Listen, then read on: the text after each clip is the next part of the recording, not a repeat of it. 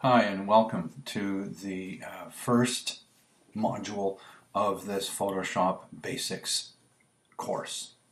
All right. What I want to do is I want to talk about navigating through the document window and just some of the keyboard shortcuts that I personally use to make working in Photoshop a lot easier. All right, and I know there's some of you out there that say, yeah, I know how to manipulate my way around this thing and everything else, and that's nice. Please bear with me. Let me just do this and get this out of the way. All right, great, thanks.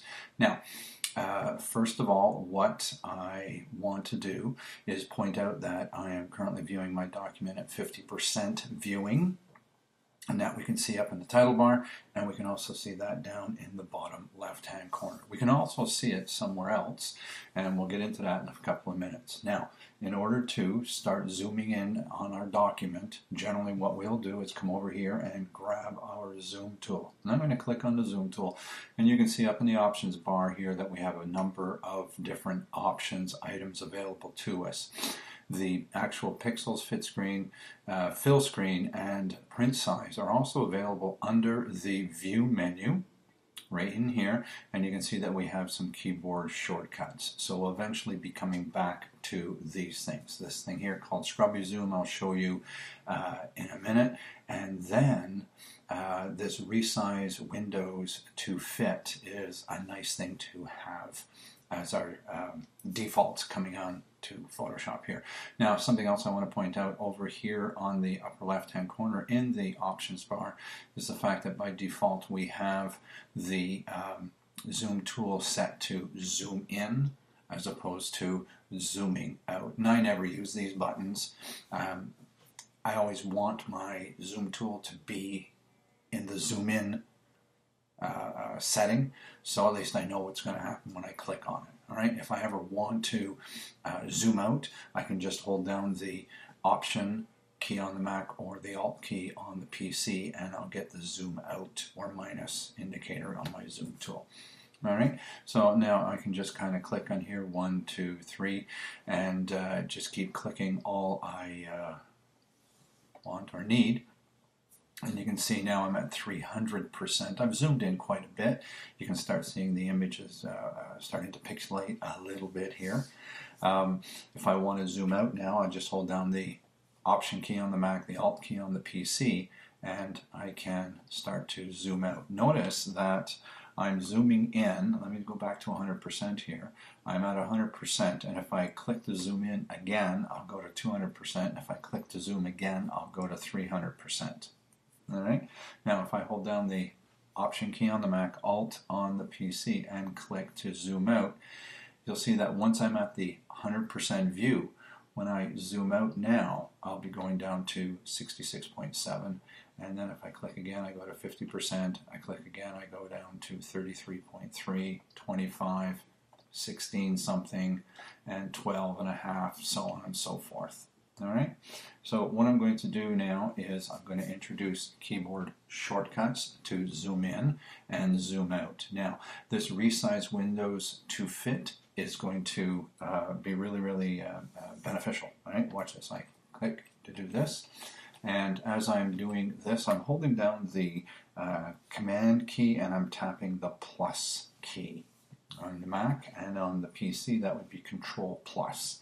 And as you guessed, Control minus or Command minus will allow me to zoom out. So zooming in and zooming out. Now, this feature here, which is resize windows to fit, that's the window itself that the document's actually being displayed in. And when I do a Command minus to zoom out, you'll notice that the window resizes to fit the document view. All right, that's all that is all about. All right. So now I'm going to move on to the next one here, which is zoom all windows. If I had multiple documents open, then I can actually zoom them all, and you'd use that for comparisons. All right, so if you're trying to look at which model has, you've got 2 or 3 images of the same model and you're trying to see which one has the best expression or which one's eyes are actually communicating with the camera better and all that kind of stuff, then you might want to use that feature. scrubby zoom is kind of neat.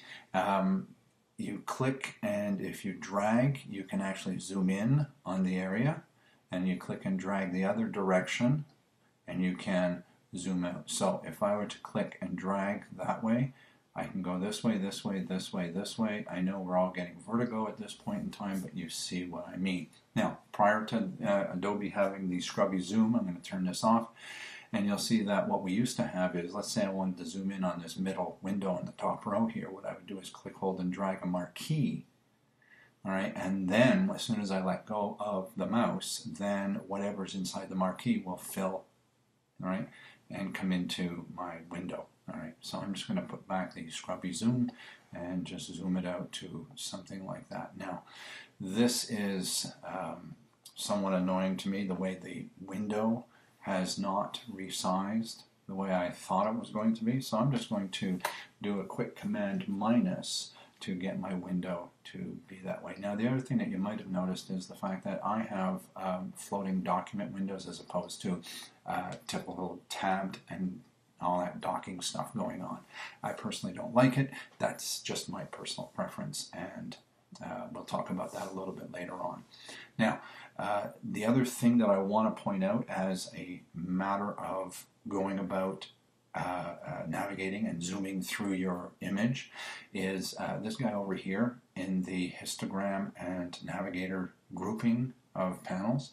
There is the navigator. Now, right now we see the red outline around the whole image, and that's because we can see the whole image in my window. I'm going to go over and grab the move tool just so I don't have that zoom tool going on there. Now, if I was to do a keyboard shortcut of Command or Control plus to zoom in, all right, right now we still see that there's just a little edge. See, I can move that up and down just a tiny, tiny bit, and that's just because we've got a little bit of wiggle room in here. But if I zoom in to 100% right now you're going to start to see that what is being represented in my window is being shown to me in this red square. And if I zoom in a little bit more, you can now see that this is what's being shown. If I want to navigate around my image to see what is going on in other parts, I could use this feature to do that. If I wanted to zoom in or zoom out a little bit at a time, I can come in and just scoot this guy across and work with that. I can also come in here and type in a value of 55, hit enter, and I'm at 55% viewing. I can go in other predetermined sizes by clicking on these guys, similar to Command or Control plus and minus. All right, now the one last thing that I want to talk about at this point in time when we're navigating around is, I'm just going to do a Command plus a couple of times. Now you're starting to see that I have scroll bar over here. As soon as you zoomed in greater than your window is large enough to show your image, I don't know if I explained that properly, but zoomed in to the point where you need to use your scroll bars. All right. Well, if you need to manipulate or get around your image without going over to here and scooting that guy down, what you can do is hold down the space bar. Space bar, holding down the space bar will temporarily change any tool into the hand tool. The hand tool will now allow me to click and then drag down or drag up in my document window. Very handy. I use this all the time. All right. The other thing is you can zoom in and zoom in and zoom in. So let's see what is the greatest amount that we can zoom in to. So I'm just going to zoom into this thing here and keep going. And we're up to 3200% zoom in. How far can we zoom out? Well, that's something we're going to have to see. All right, and I'm just going to scoot over here, get this to go there, and it's 0.2%. I mean, that's absolutely ridiculous. But anyways, there we go. Now, the other keyboard shortcuts I wanted to mention were over here. We have the fit on screen is Command 0, and actual pixels is the Command 1. All right, so it's either Command on the Mac or Control on the PC. To zoom in, Command or Control plus. To zoom out, Command or Control minus. To fit it on the screen to the available height, if it's a vertical image, or width, if it's a horizontal image, Command 0. And then to get your 1-to-1 All right, 100% viewing, 1 image pixel for 1 screen pixel. It's command 1, 1 to 1. All right, and then we have print size. So let's just see what this is going to do. If I do command 0, I am now fitting to the available space on my screen vertically. I don't go any higher than the options bar, and I don't go any lower than this little bottom part of the pane. All right, and if I was to do a command 1, I am now at 100% view, and since that is greater than the height of the window that I'm allowed to use because of my screen resolution and monitor and all that kind of fun stuff, and the document itself, I get to hold down the space bar and scroll up and down to navigate around. All right, one last thing I want to do is I just want to check this print size thing, and we'll see what that looks like. And there you go. That is the print size. Now, you're looking at that and you're saying, what in the heck is that? And let me just go under the image menu and go down to image size. And down here, what we're looking at, based on the resolution of the image, this is approximately what we're going to end up with. Okay, there we go. I think that's enough for this video, and we'll see you in the next